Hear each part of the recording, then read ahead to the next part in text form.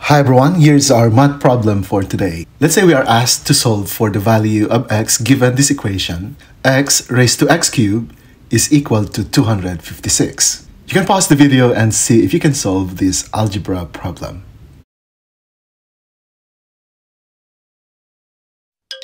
Now let's solve this problem together. The first thing that we are going to do is we are going to think of a strategy, and the strategy that we are going to use here is we are going to make both the base and the exponent equal. In here, the base is x and the exponent is x cubed. We would like to make both the base and the exponent equal. So let's recall some properties of exponents. Let's recall the power of power rule. When we have the quantity x raised to a raised to another exponent b that is equal to the base x, and then we multiplied the exponent a and the exponent b to get ab. But since multiplication is commutative, we can also interchange this a and b, and still this property works. So how can we implement the strategy? Remember, we want to make the base and the exponent equal. Since we already have here an exponent 3, then let's raise the left and the right side of this equation to exponent 3. And this is the result.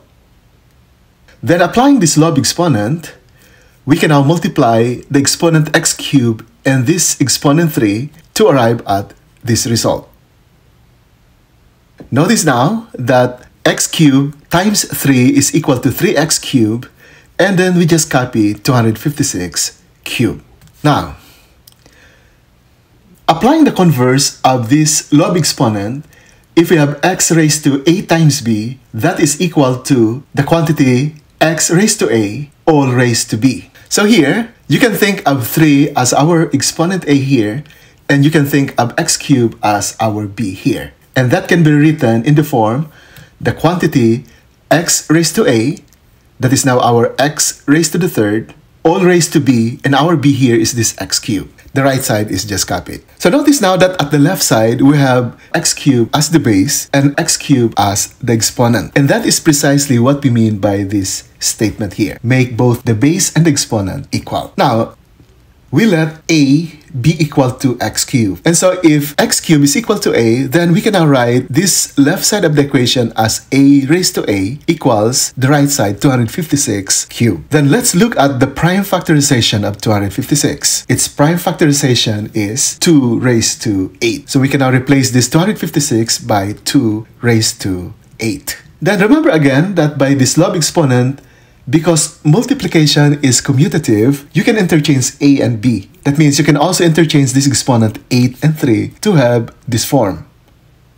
Notice that 8 and 3 are interchanged. Why did we do that? Notice now that 2 raised to the third is equal to 8, and the exponent outside here is 8. In other words, we now have the base 2 to the third equal to the exponent 8, because 2 to the third is equal to 8. And so, we now say that a raised to a is equal to 8 raised to 8, which means that the value of a is equal to 8. But remember that we let a be equal to x cubed. So, if a equals 8, then 8 is equal to x cubed. And from here, if we take the cube root of both sides, we now have x equals 2. And that is now the value of x given this equation, x raised to x cubed equals 256. So let's check if this is correct. Substituting now x equals 2 to the original equation, we have 2 raised to 2 cubed equals 256. When we evaluate this tower of exponents, we evaluate first the top 2 to the third, which is equal to 8, and then we copy the base, and then we evaluate 2 to the 8, and that is indeed equal to 256. So x equals 2 is our final answer. And this problem is now solved. Thank you very much, and we hope to see you again in our next video. Bye for now.